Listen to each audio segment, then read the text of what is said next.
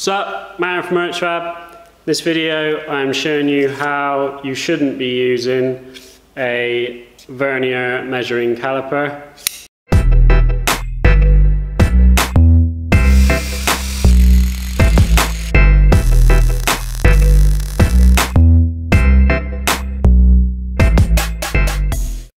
Alright, so this is, kind of like an engineer's tool that is normally used for measuring outside diameters of things, inside diameters of things. You can measure the depth using the bottom of it, but everything I do with this one is basically just completely abusing it. So definitely don't go and borrow one off an engineer and do any of the stuff I'm about to show you, because he's probably going to murder you if you do. Alright, so this is just a cheap, I think this was 10 quid. You can get them off Amazon, eBay. Not going to be highly accurate for the purpose it's designed for, but for what I'm showing you, which is just some tricks for measuring, marking out, it's great. You don't want to buy yourself a good one and then start doing this with it. So a cheap one of these, you can get a digital one, but generally when it's just being thrown around and abused and getting full of grinding dust and all that sort of stuff, I just prefer to have one with no dials on it or anything. Alright, so when I say I'm abusing this, I'm basically using the sharp ends as a scribing tool. Instead of marking anything out and then scribing it, I'm literally using this as my scribing tool. If I wanted to mark out 4 bolt holes equally in the corners of this, say like 20 millimeters in from each edge, I'll just set the caliper to 20, scribe it like that.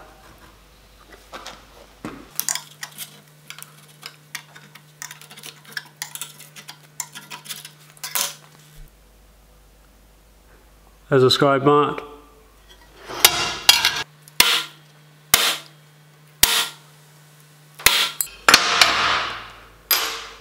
So there's a real basic one.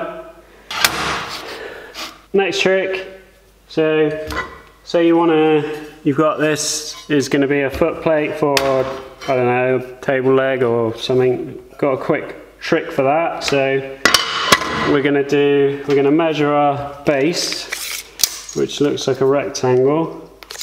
We've got 225.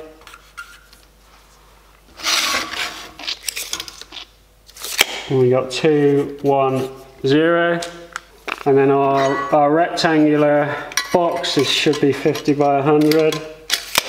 Yeah. So we're going to do 225 minus 100, and then we're going to divide it by 2, and that is going to be 225 minus 100. 125 divided by 2 equals 62.5. And on this side we are going to do 210 minus the 50, because the box is 100 by 50. Divide that by 2. 210 minus 50. 160 divided by 2 equals 80. We've minused the size of the box off the overall plate, divided it by 2 to give us the measurements either side for what we want. Set the old caliper to 80, lock it off.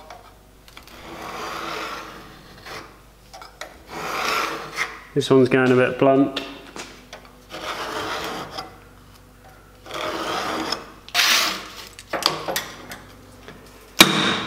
.62 this way.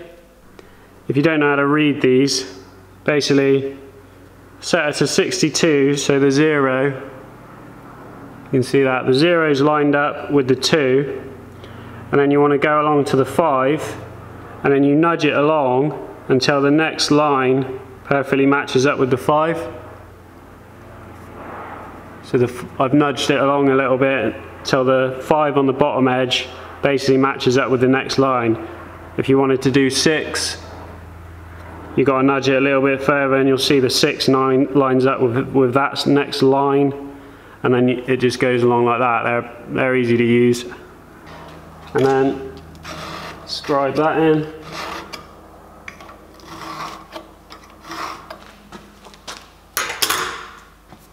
I don't know whether you can see that properly, but we've got a 50 by 100 box scribed out perfectly in the center of this. And then obviously you can just line her up, weld her on. You can use that same technique if you wanted to mark out exact bolt centers. So if you had a 100 by 100 bolt centers and you were trying to work out the center for the bolt centers on a rectangular plate, then you could do it like that. Once you've done a bit of it, you'll get really fast at it, and all this stuff literally takes you like a few seconds and you can get it, you know, pretty accurate. If you had two sides of this that weren't that straight, weren't very well cut, you only need one nicely cut right angle, because really you only need that right angle there to get your leg set square. You don't really need all four. So as long as you've got one right angle, then you can still do it. All right, next trick. Say you wanted to radius this edge. You wanted to mark out a perfect radius on this edge, and you wanted it a 70mm radius edge around this corner. Set the old caliper up to 70. Give yourself a little mark on this top edge, a little mark on the bottom edge. And then where those marks are, from that mark straight up, give yourself a scribe up there, and then same from the other side.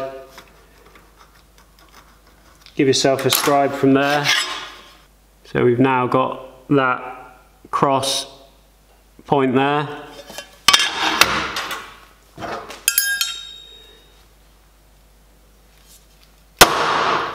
Give that a little punch. And then just set your caliper a fraction back.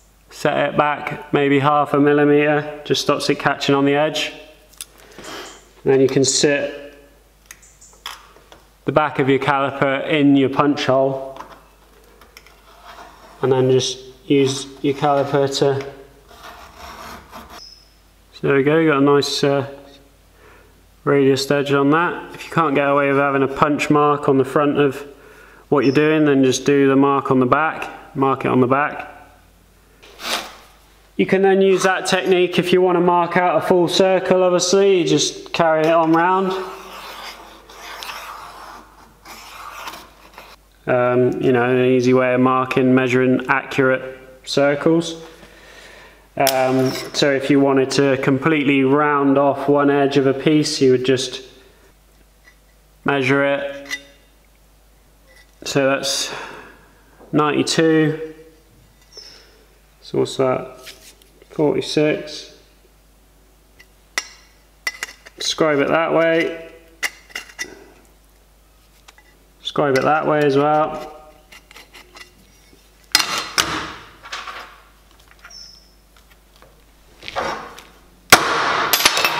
Center punch, knock it back a little bit, 1/2 millimeter, and then just scribe it all the way around.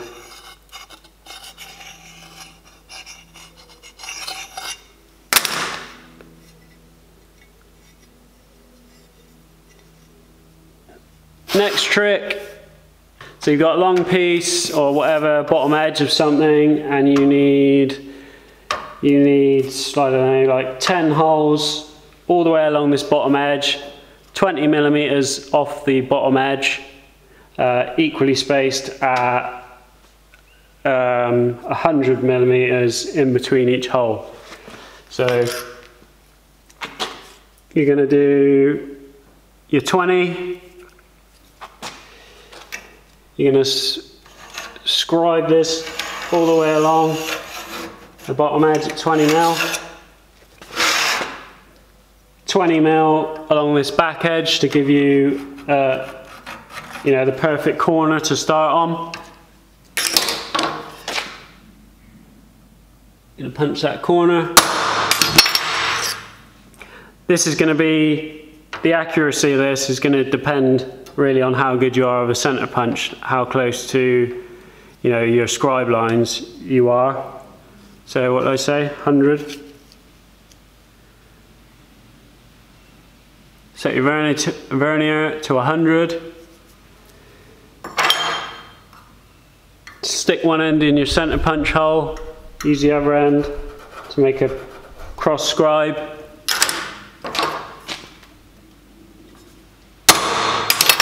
Mark the next one. Stick your vernier in. Make a cross scribe. Mark the next one. Hole punch. Stick your vernier in. Scribe. Mark the next one, so I've got 4 holes, you know, I go all the way along this, and like I say, if you're accurate with that, you can get this pretty accurate. Much easier than using a pen or whatever.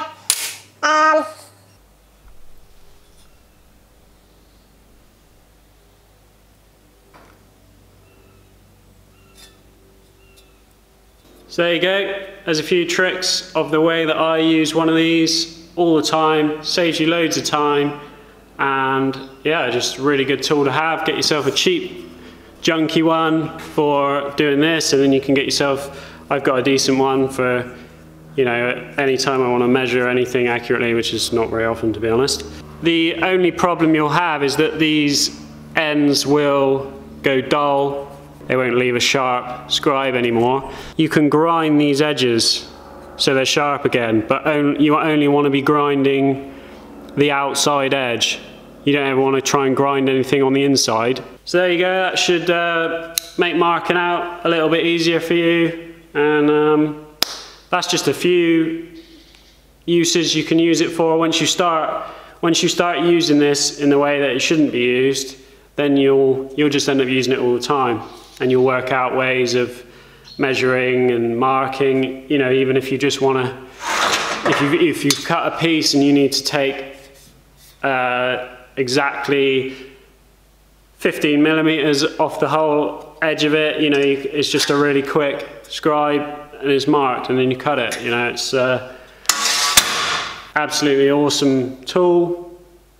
So yeah, hope that was useful. Cheers for watching. See you next time.